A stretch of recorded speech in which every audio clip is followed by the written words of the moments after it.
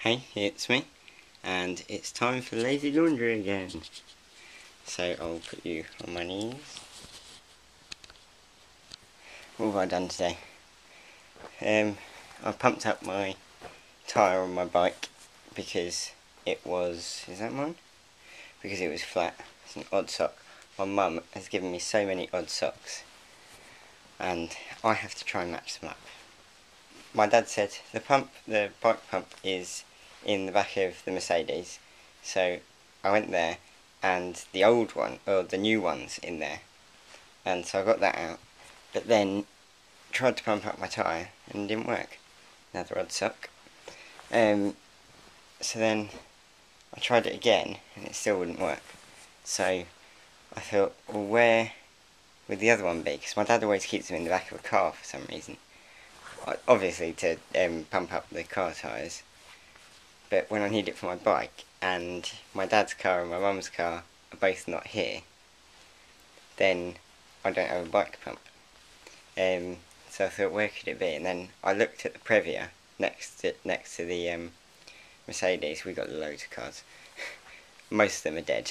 We've only got, well, most of them work. It's just they're not all road legal.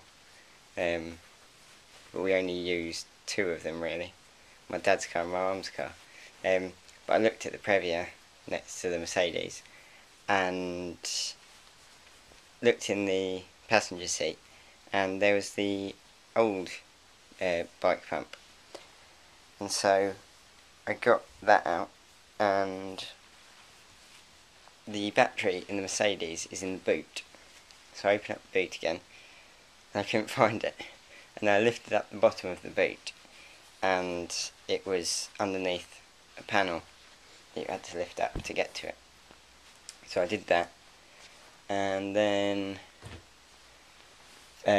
you have to connect the 2 wires. It's broken, so it doesn't have any clips.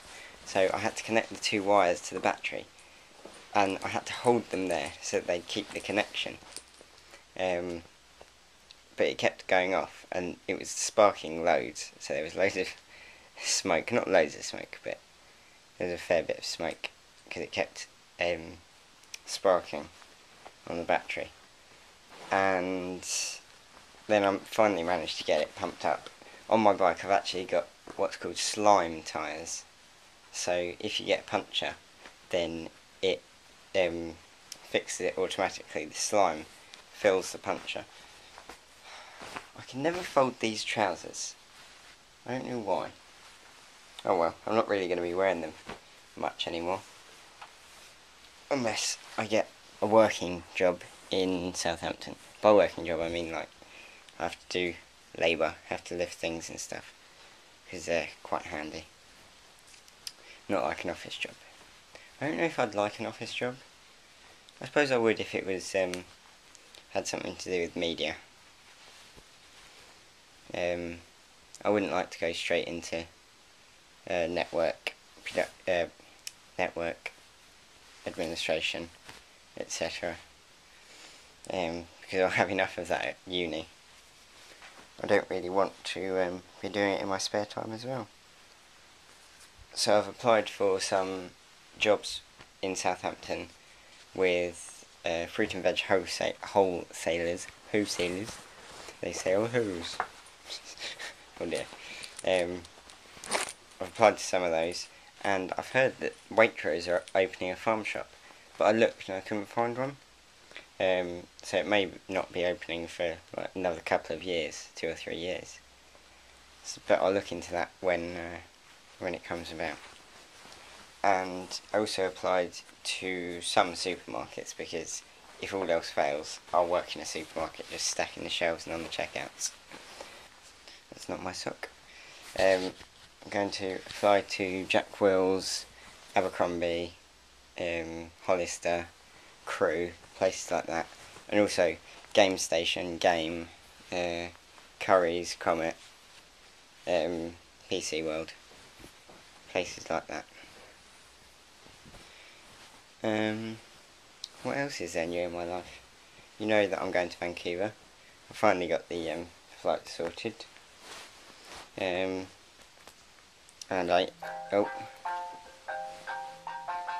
What's that for? Oh, I set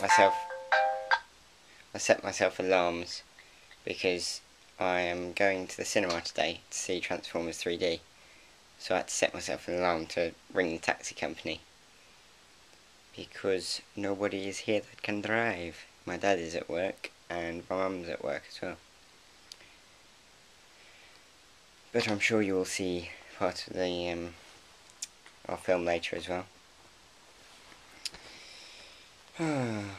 I've had this flower on my fleece since March, I think.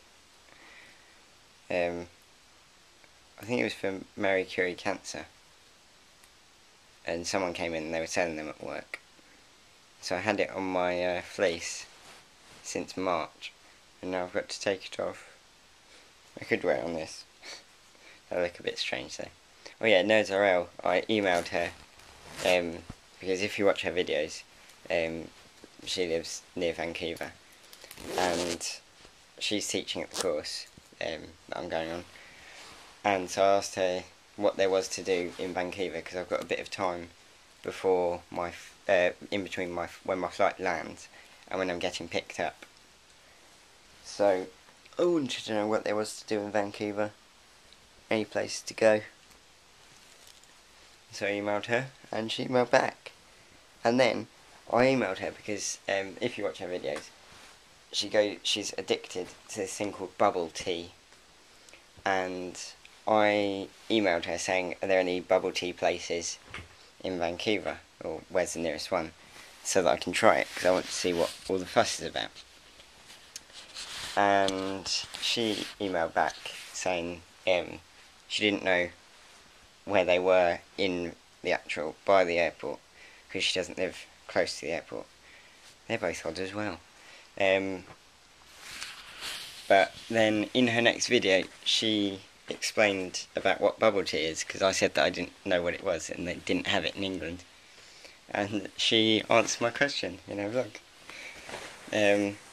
which I thought was pretty cool, because she's like a big time vlogger. Sorry, I'm stretching to get this stuff. I've got a pair, finally. Grow a pair.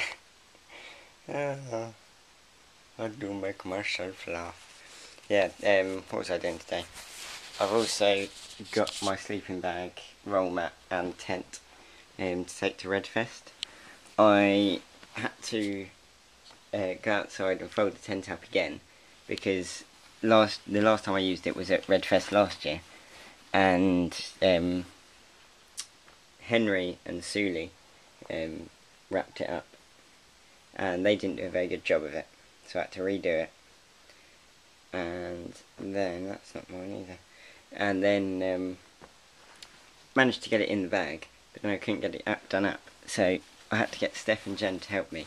We still couldn't do it, so I had to put a zip cable around the handles so that it would hold it together. And I think that's about it. I'm on my last bit of laundry. And so I will talk to you later. I'm Joe, I'm Jack's pal from Reigate College. That's it. It's brilliant. Catch you later. Amy's planking in the middle of the road. Don't get run over, Amy. Joe, have you got any questions? No, love. Alright, son!